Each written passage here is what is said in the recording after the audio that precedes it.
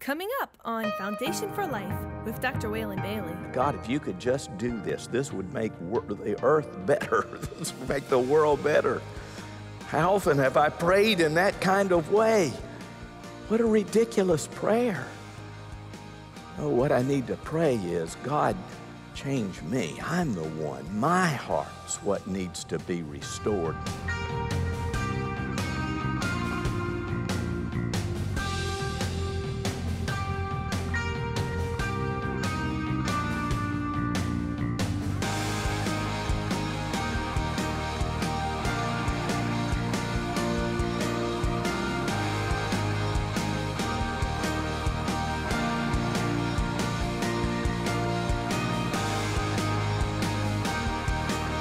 We come to the last section of James, and it's as if he leaves the most significant thing for last. But because he's talking about the church, he's talking about how we relate to one another. He's talking about prayer and how we spend time with God. He is relating to how we help one another and how we restore one another. It's James chapter 5, verse 13. Is anyone among you in trouble? Let them pray. Is anyone happy? Let them sing songs of praise. Is anyone among you sick? Let them call the elders of the church to pray over them and anoint them with oil in the name of the Lord. And the prayer offered in faith will make the sick person well. The Lord will raise them up. If they have sinned, they will be forgiven. Therefore, confess your sins to each other and pray for each other so that you may be healed. The prayer of a righteous person is powerful and effective. Elijah was a human being, even as we are. He prayed earnestly that it would not rain, and it did not rain on the land for 3.5 years. Again he prayed, and the heavens gave rain, and the earth produced its crops. My brothers and sisters, if any one of you should wander from the truth, and someone should bring that person back, remember this: whoever turns a sinner from the error of their way will save them from death and cover over a multitude of sins. We need to learn to restore one another. And that's what this passage is about. Now, you may be the one who needs to be restored. Because you may look at your own life and say, there was a time in which I was so close to God, so close to the church, so much a servant. And now something has happened, and I'm the one who needs to be restored. How does James tell us to do it? Well, there are 4 things, and what you find is there are 4 different sections in this passage of Scripture. So there are 4 ways that we restore, 4 ways that we can be restored. The first one is we pray for the suffering. Look at verse 13. Is anyone among you in trouble? Well, that would be many of us in trouble. No doubt, you know, maybe in your small family, I know of someone who is in trouble. They're struggling. They are afflicted. They are hurting. We all struggle. We all suffer. We all are afflicted. What does James mean by this? Some people have said what he meant was there are people who are discouraged. Are you discouraged about something? Is there something that gets you down, that where you need to be restored and you need to be at joy and hope and looking forward to the future? Is anyone among you afflicted in trouble? What does James say? Let them pray. Let them go to God. And when you go to God, how would you pray? Here's what I would suggest. You say, God, I'm in trouble. I'm struggling. I'm afflicted. I'm discouraged. And then you tell God what you are discouraged about. And God, I want to be restored. I want to have again the joy of my salvation. I want to have again the hope that is in Christ. God, I want to think differently than I thought, and I want to know that you are there for me. The Bible tells us that prayer is a high and holy privilege, and it is a privilege. Over the last few months, I've found myself quoting what a friend we have in Jesus. Now, I had to go back and look it up because I've been quoting a little phrase. What a privilege it is to carry everything to God in prayer. And I've told many people when they came to me asking for prayer, I've said it's a privilege to pray, quoting from that, but I didn't know I was quoting for what a friend we have in Jesus. It's a great phrase. What a privilege it is to carry everything to God in prayer. Prayer is a high and holy privilege. We can go boldly and freely and comfortably and with encouragement to God in prayer. We don't have to go through anybody. In fact, we should only go through the Lord Jesus Christ in prayer because of what Jesus did for us, because of his death for us on the cross, because he shed his blood. We can go freely to God in prayer, and we should go freely and boldly to God in prayer. And when we go, we shouldn't be living in grumbling and complaining. James chapter 5, verse 9, what we looked at last week. We aren't to be grumbling and whining before God in prayer or in any other way. And I would say, even though there have been a lot, we'll talk about sickness in a minute, even though there's a lot spoken about this, we should trust God and not blame God, because God is good. That's who he is. He is good. He is kind. He is loving, and he knows everything. And there is no sense in which we are all of those things. So I don't want to condemn you. I don't want to do anything to hurt you in any way, but think carefully about what you are saying about God. And think again and let Scripture show you who God is, and that he is good, and that he is kind, and that he is loving. And we need to instill that into the lives of our children and grandchildren, and into our own hearts and to our own lives. That needs to be the heart of everything that we are and everything that we do. Is anyone in trouble? Let them pray.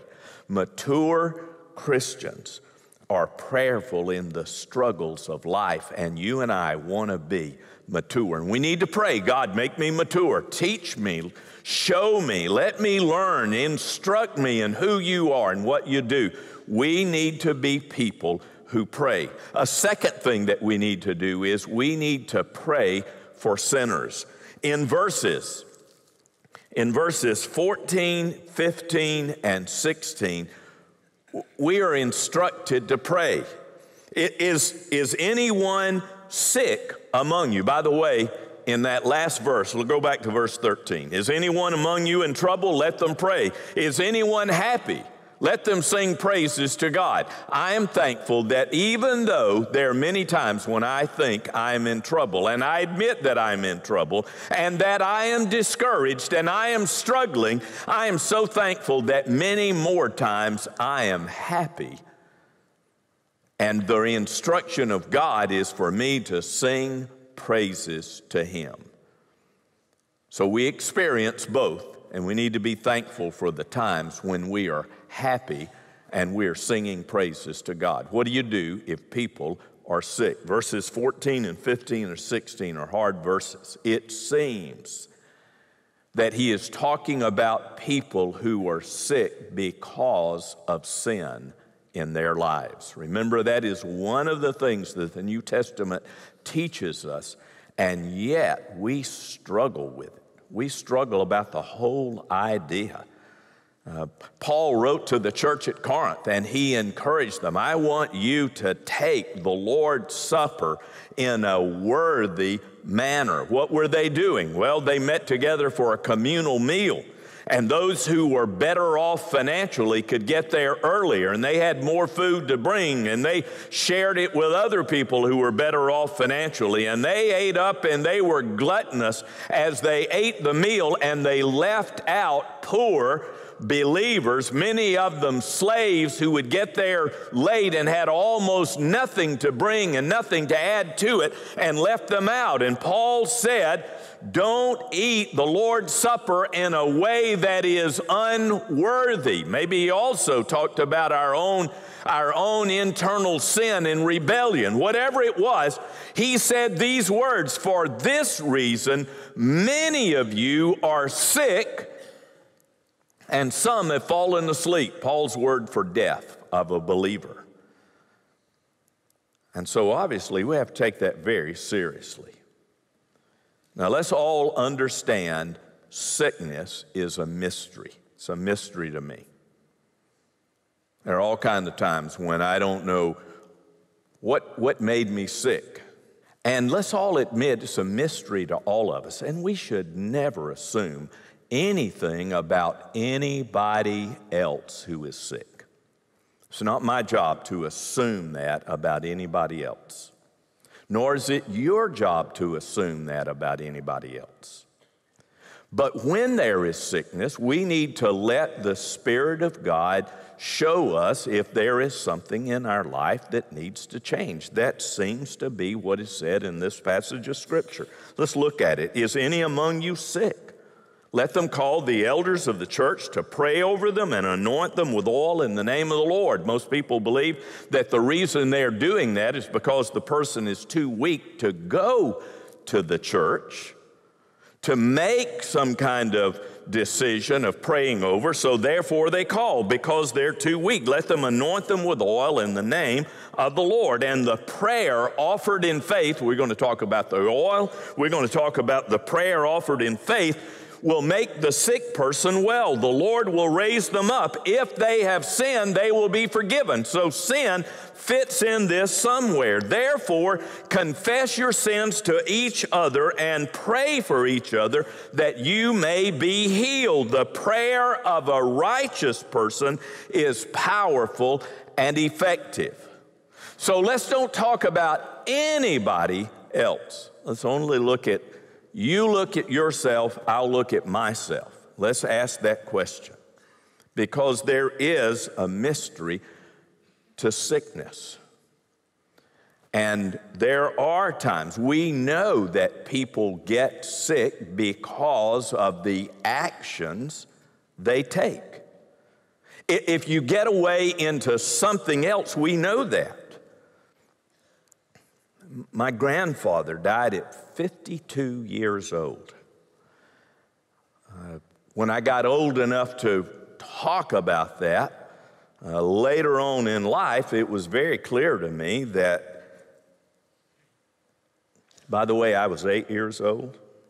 On the day he died, my mom and dad came pick me up at school. Took me home. It was in the day in which you could ride in the front seat between the two. My dad was driving. My mom was here. I can tell you exactly where I was in Brantley, Alabama.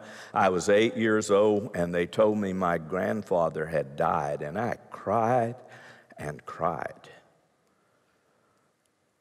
But my grandfather, as much as I loved him, he drank and smoked himself to death and died of lung cancer at 52 years old. So there are many things that we do that causes sickness. And it is so clear about that. So what do? We go to the Lord, we pray for sinners. Let's talk about things. What does he tell us to do? He tells us to confess our sin. So are there any among you sick? Yes. What should they do? We should call the elders of the church. Those are respected leaders in the church. They should anoint with oil in the name of the Lord. In the Old Testament, they often anointed with oil. When it says anointing with oil, that was an Old Testament way of doing it. A king would be anointed with oil. When they had a wound, they would put oil on the wound and press it down. You find that several places in the Old Testament. It was seen as having medicinal value. In this passage of Scripture, it seems like it has medicinal value. They thought of it in that way. So oil was part of that, and prayer was part of that. Put those together. Get other people to pray for you. Call for the elders. So how should you pray? In the Old Testament, this is the way they usually prayed. They lifted hands like this over their head with their palms up and with their head up, looking with their eyes open toward heaven. The parable of the publican and the Pharisee. Remember, Jesus talked about the Pharisee.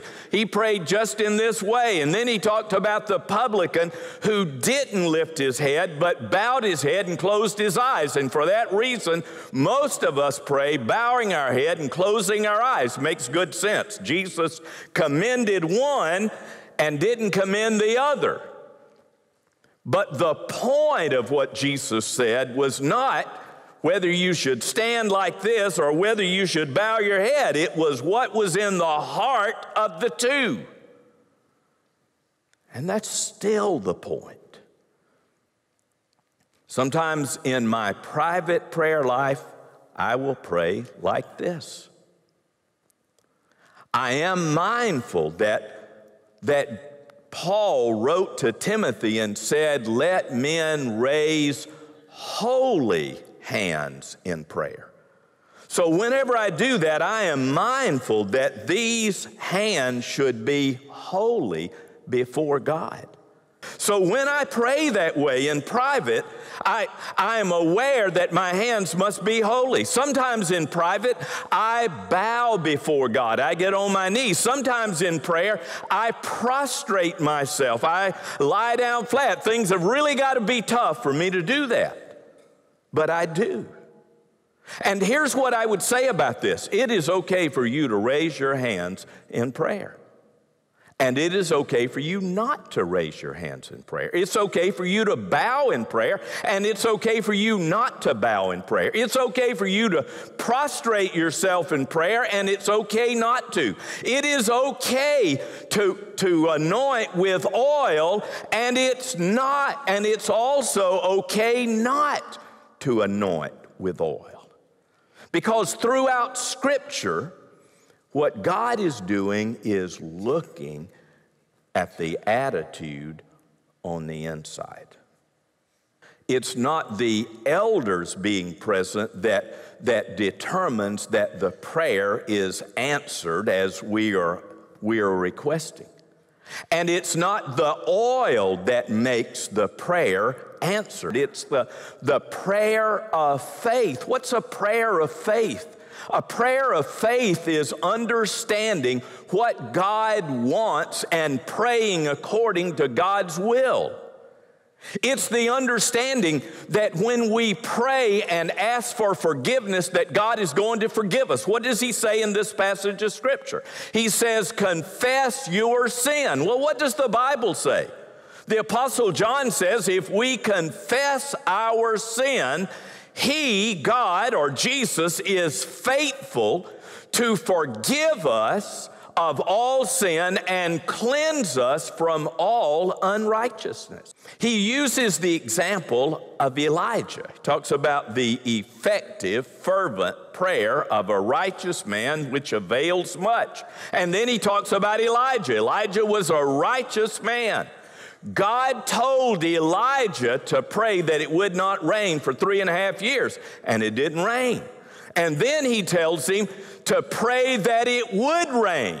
So he prayed and prayed and prayed until he saw a little cloud about this high, about this size. And then he kept on praying, and then it rained, and it nourished the ground. Our prayer needs to be something like this: God, I trust you to do as you said you would do. To save, to forgive, to transform, to make people new people. That should never be applied to the selfish desires of our hearts.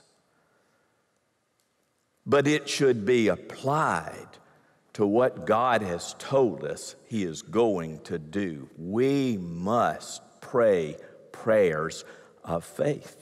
And we must confess our sin. But here's the truth, and I want you to think about this. I want you to look at it. We must never confess sin beyond the circle of that sin's influence. And so, if there is an issue with me and you, and I need to come to you and confess, I don't need to confess to the church. I don't need to do it in front of 40 people. I need to come to you. I need to confess before the person whom I have wronged. Is anyone sick? Is anyone suffering because they've been rebellious against God? Call the elders, anoint them with oil, pray over them. Lead that person to confess sin, and he will be forgiven. That's what God wants to happen, that we will experience that and have that blessing that comes, having that prayer of faith, but confessing our sin. There's a third thing here about how we restore. We pray for the nation, and he uses the example of Elijah. Elijah's prayer was a prayer about the nation. Ahab and Jezebel were ruling the land. They were horrible rulers. They were encouraging idol worship. They were bringing idols into the place of worship of the one true God of Israel. Elijah, the man of God, confronted them and faced them. And Jezebel wanted to kill him, and had she had her way, she would have killed him. Elijah prayed. How did he pray? He prayed persistently, and he prayed fervently. Now, I don't know why I need to pray persistently. I don't know why I need to pray fervently, but I know I do.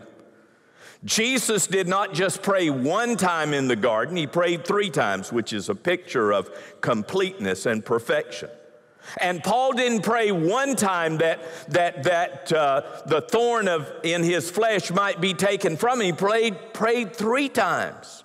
Elijah did not pray one time that it might rain. He prayed many times that it might rain. And maybe the reason for doing that is that Elijah had to trust to keep on praying. I've experienced that in my life when God showed me something I was to pray about, and when it didn't happen, then I just quit and kind of let it go. That it was wrong on my part. Wrong before God. We are to pray persistently and fervently. Robert Law said this: prayer is not getting man's will done in heaven. See how that is? God, I want this done. I want you to do it for me. But real prayer is getting God's will done on earth, where we are obedient and faithful to God. True prayer changes us. It doesn't change God. God's unchanging. God is always good, always right, always loving, always kind. God's will is unchangeable. God's work doesn't need changing. What a ridiculous way for us to think of God. God, if you could just do this, this would make the earth better. This would make the world better. How often have I prayed in that kind of way? What a ridiculous prayer. No, what I need to pray is, God, change me. I'm the one. My heart's what needs to be restored. I'm the one who needs to be changed. The fourth thing is to pray for wanderers. Look at the last two verses, verses 19 and 20. My brothers and sisters, if any of you should wander from the truth, and someone should bring that person back, remember this, whoever turns a sinner from the error of their way will save them from death, meaning of being away from God and being judged of God. We need to pray for wanderers. What is a wanderer? A wanderer is a person who has the sin of slow, gradual, spiritual decline, wandering away from God, like a sheep who eats one blade of grass after the other with its head down, and all of a sudden is lost from the flock and lost from the shepherd. That's what a wanderer is. And we need to be people who help wanderers come back to the truth. But what is this passage of Scripture telling us? It is telling us this very important truth, that the sin of a believer, you and me, a sin of believer is worse than the sin of a lost person. We expect unsaved people to sin, but God does not expect His children to be disobedient. And if we are being disobedient, and if we are wandering away from God, and if we're leaving God out of our lives, we need to confess our sin to Him and ask to be restored. And we need to seek to please God in all things. What did the Apostle Peter say? He said that judgment must begin at the house of God. What he meant is it's about you and me. It's about the church, that we would be the family of God, the people of God, obedient to God. And going out from this place would proclaim the goodness of God to all the world. Live on the North Shore or planning to visit? Join us here at First Baptist Church Covington for one of our 3 weekend services. Come be encouraged by Dr. Bailey every Saturday evening at 6 or Sunday mornings at 9:30 or 11 a.m. For more information and directions to our church, visit fbccov.org. First Baptist Church Covington. Experience life-changing relationships. Be sure to tune in again next week for Foundation for Life.